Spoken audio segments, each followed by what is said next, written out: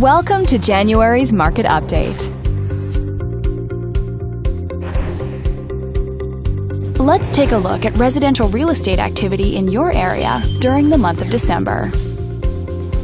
The number of active listings was down 14% from 1 year earlier and down 4% from the previous month.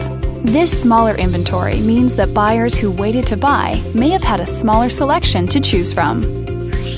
As you can see, the median listing price for the month was just under $580,000. Compared to last year, the average number of days that units spent on the market before being sold was up 19%. This higher number of days may signal a slowdown in the local inventory turnover rate.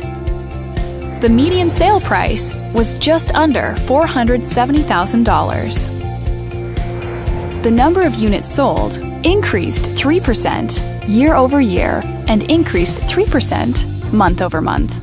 These figures may indicate that buyers have been taking advantage of opportunities in this market.